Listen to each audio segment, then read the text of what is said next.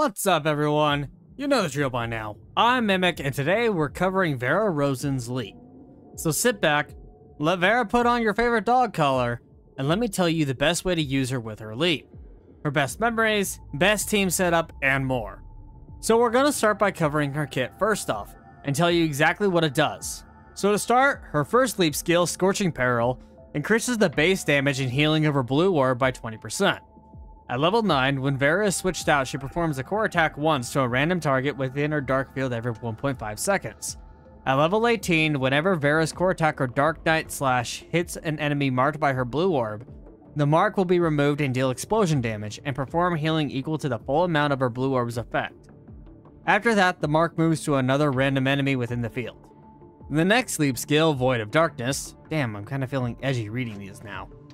Anyway, when casting the signature move with max overclocking points, Vera enters the darkness form, dealing 480% dark damage to the surrounding area, and creating a night field afterward, which deals 120% dark damage per second for 6 seconds.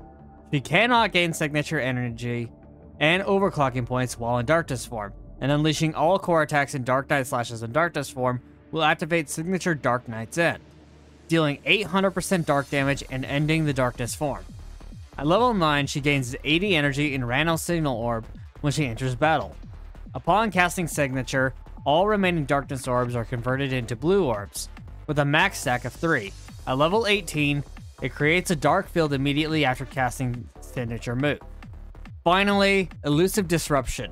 Vera can perform core attacks anytime while she is in darkness form, and all orbs are converted to darkness orbs. Ping darkness orbs to perform Dark Knight Slash, dealing 600% dark damage. Dark Knight Slashes come with additional dodge calculation, and triggering Matrix will grant an extra 2 darkness orbs. Exiting core attacks will turn darkness orbs back to normal signal orbs. At level 9, consecutive Dark Knight Slashes deal increasing damage, the base damage increasing up to 75%.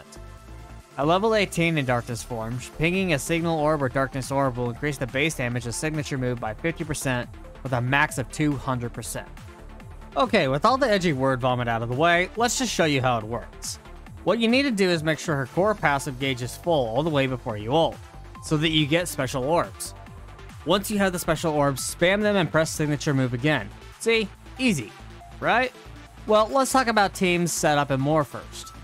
So your best bet is having a team consisting of Lamia and Karenina.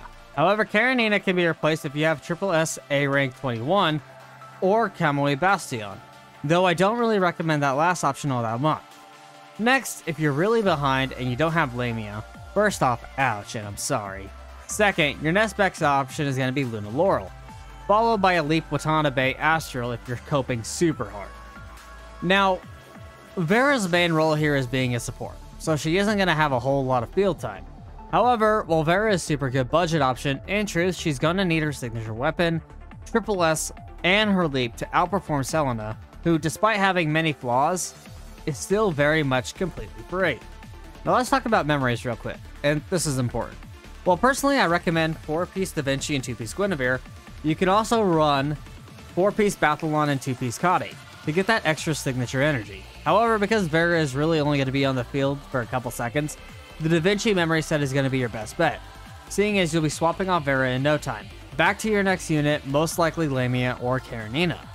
Okay, so Vera is going to be your starter, and in this example, which should be the case for most of you, Lamia is going to be leader.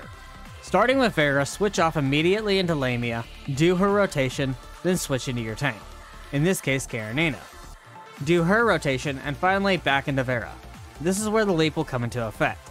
If she has her core passive charged, great. Make sure to pop the ult first.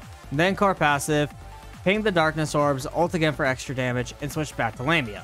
If she doesn't have ult yet, she shouldn't be far away, so you could 3-ping to ultimate, or if Lamia's cooldown is done, just switch back to your DPS. It should be noted that you could also switch from Vera into Karenina into Lamia instead, however this applies more for SSS3 Karenina. So how important is it to leap Vera Rozen?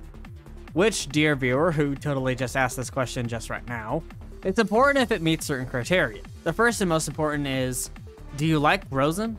If the answer is yes, then leaping her is vital. The next question is, do you have an invested Selena Capriccio? Which, if you do, then suddenly leaping her is a lot less important. So in reality, it's more of a, do you have an investment in Vera and want her to be stronger? Or are you okay with just getting your free Selena? Well, everyone, that's gonna do it for me on this video. If you liked the video, please leave a like and subscribe, as it really helps me out. I have a Discord that is growing and a very helpful community that is growing as well. And I stream over at twitch.tv/MimicSouls. And with that, everyone, take care and I'll see you on the next video.